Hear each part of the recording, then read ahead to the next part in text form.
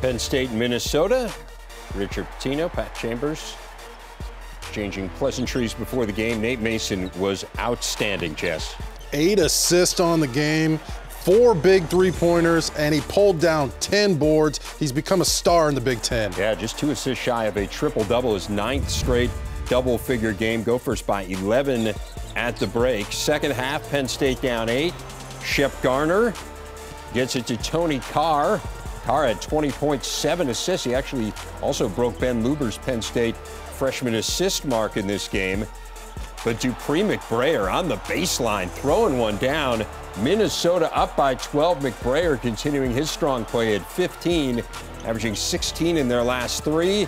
Mason to Jordan Murphy, 16 points, 16 rebounds, 5th double-double in the last 6 games. And Reggie Lynch broke Randy Brewer's single-season block mark in this game. He nearly broke it today, like in one game.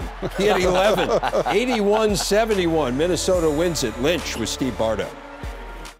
Reggie, first of all, where'd you learn to block shots like that, to block it and keep it in play?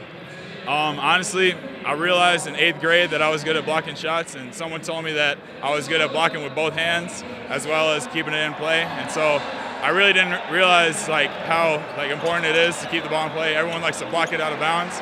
So the fact that I realized I was good at doing that just made me hone in on just keeping that mindset and keeping the ball in play so we can get something out of it.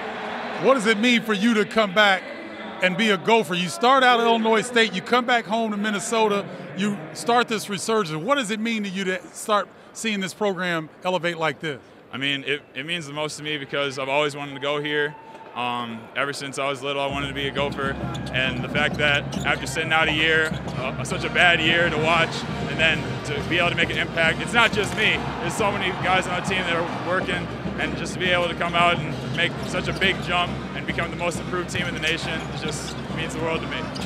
Well, congratulations. Go enjoy it with your teammates. Best of luck moving forward.